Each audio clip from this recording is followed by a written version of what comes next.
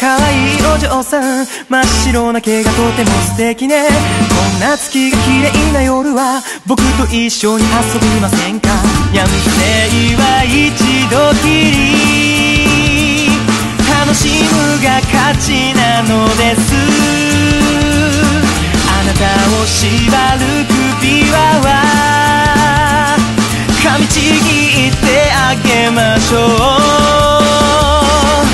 野良は最高ニャンニャンニャン、魚くすねて鳩追いかけて、昼間は働く人間を締めに屋根の上で夢うつつ、あなたも自由にニャンニャンニャン、素敵な仲間も紹介しましょう。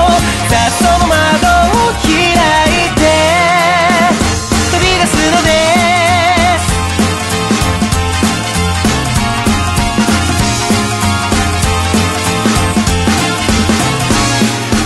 これは気ままなのだ猫さん、闇の中目だけが光ってる。随分口が上手だけど私はバカな女じゃないわ。ニャン生は一度きり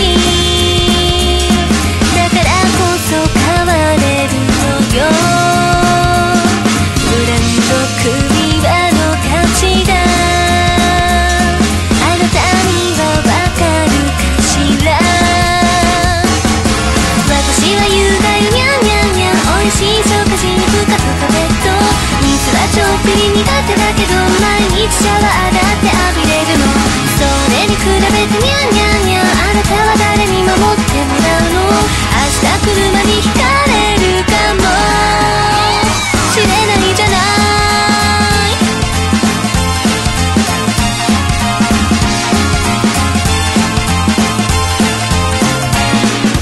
そんな強気などこも素敵です。いっそあなたを好きになりました。あら正直ね、でもそんなやり方じゃ心揺らがないわ。僕の夢はニャンニャンニャン、いつかはこの街を飛び出して遥か北の国に旅してオーロラをこの目で見ることです。そこにあなたがニャ